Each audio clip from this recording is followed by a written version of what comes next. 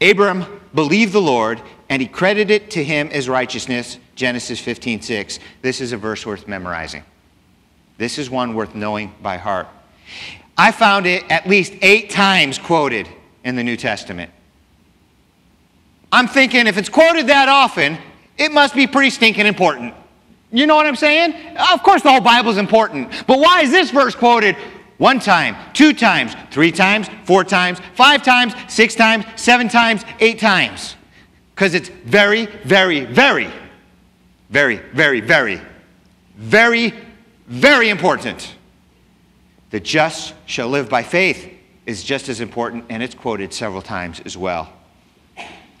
Abram believed the Lord, and he credited it to him as righteousness.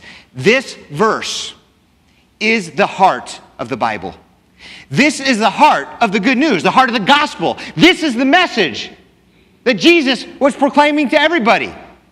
Salvation comes by faith.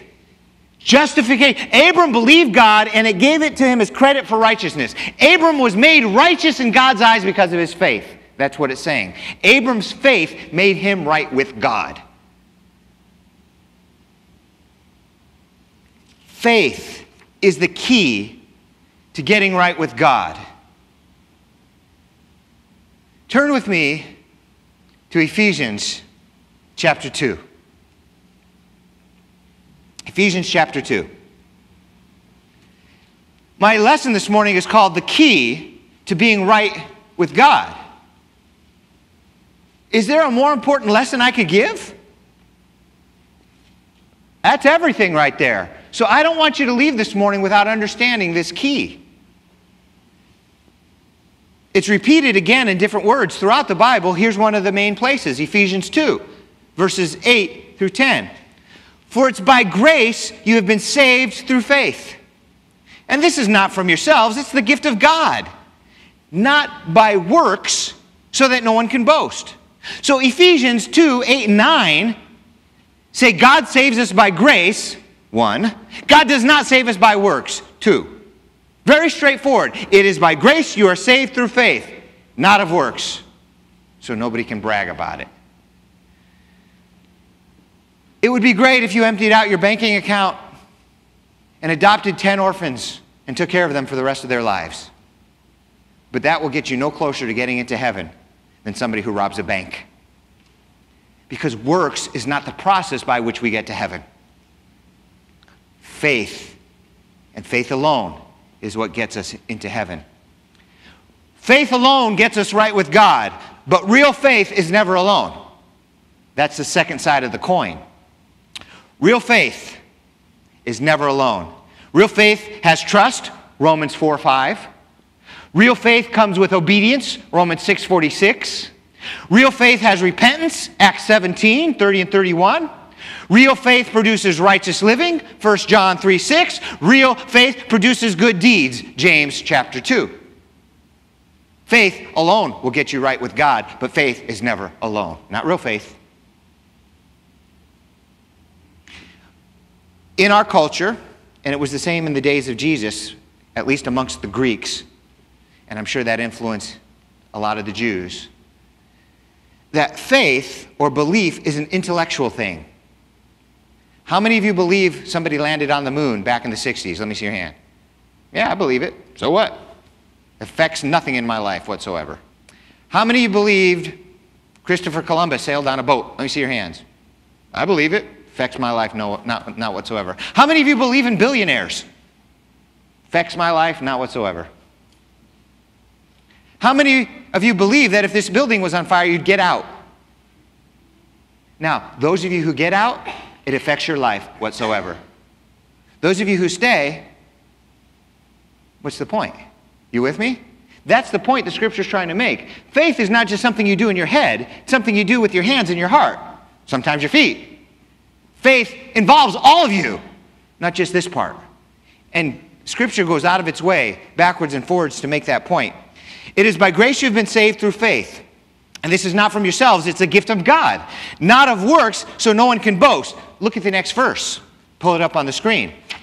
Ephesians 2:10. For we are God's workmanship, created in Christ Jesus to do good works. So as soon as he tells us we can only be saved by faith, he flips around and says this, but we're saved to do good things. We're saved only by faith, but faith is never alone. That's the point of the Scripture. James chapter 2, he does a whole chapter on it. Let me read to you the heart of the chapter. What good is it, my brothers, if a man claims to have faith but has no deeds, no good works to go with that faith? Can such faith save him? Suppose a brother or sister is without clothes and daily food, and one of you says to him, "Go, I wish you well, keep warm and well fed," but does nothing about his physical needs. What good is it? What good is it? Well, it's no good. In the same way, faith by itself, if it's not accompanied by actions, is dead. So James identifies two types of faith. There's the dead faith, which is the head faith. It's the head that believes but doesn't do anything. And then there's the living faith. That's the head, heart, and hands faith. Two types of faith, but only one's alive. Well, I'm going to the nursery to buy a new tree. There's two trees there, a dead one and a living one. Let me see, which one do I want? Give me a minute. It's stupid. Head faith is worthless. It's dead. It's worthless. It's got to be in your head, and it's got to be in your heart, and it comes out through your hands. Faith alone gets us right with God, but real faith is never alone. Abram's faith was real, and it made him right with God. It was so real that when God says, I want you to move, and I'm not telling you yet where you're going, just head north, he did. Well, head west, north. And he did. And in a couple chapters, God's going to say, go kill your son, Isaac, who hasn't been born yet because he's still waiting. If he only knew that after he was going to be born, God said to go kill him, he might have prayed something different that day. But you'll see that's not the case. And his faith is going to cause him to reach out to kill his son. Now we're going to answer that. All those questions that are buzzing through your mind about that whole story, we'll answer it when we get there. Remember I told you that passage of Scripture is quoted more often than any other that I found? Listen to one of the places it's quoted.